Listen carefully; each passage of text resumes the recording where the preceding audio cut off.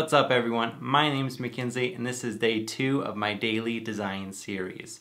So today I played around with the concept for a Dribbble Mac application. My goals with this design was to keep it true to the Dribbble brand itself, but I wanted to focus purely on the upload aspect of the Dribbble process instead of viewing shots or liking or any of that sort of thing. So pretty much all I wanted was a simple drag and drop where you could enter the title, tags, and the description, and then boom, you are done. So let's jump in. You can see how I went about this and let me know what you think.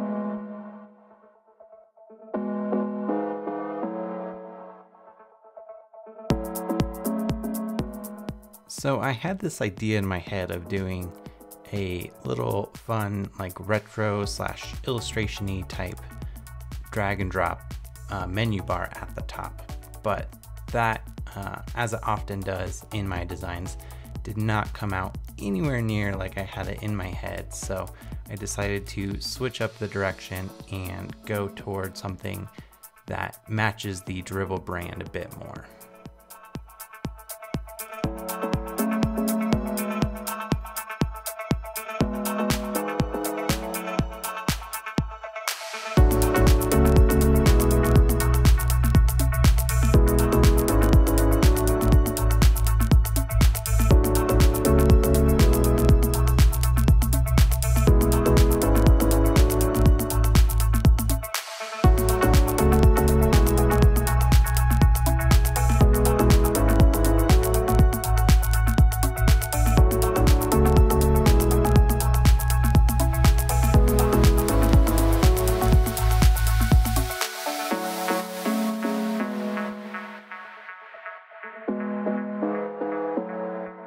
So this kind of happened by accident, the rounded curve at the bottom of the drag and drop input, but I really love how it matches the roundness of the basketball and the cloud icon and all the other stuff. I think it matches the Dribbble brand pretty well.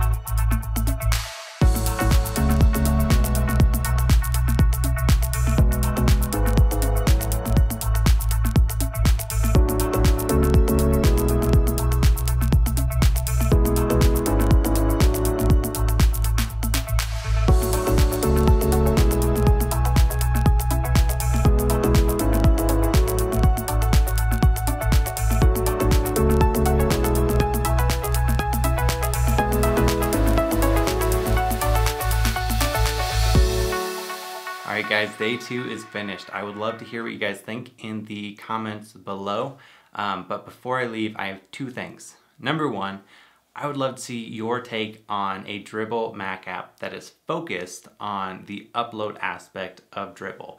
So design a Dribbble Mac app if you want, and paste a link to your final design in the comments below. And then number 2, what should I design next? If you guys have an idea, any constraints to go by, paste an idea in the comments.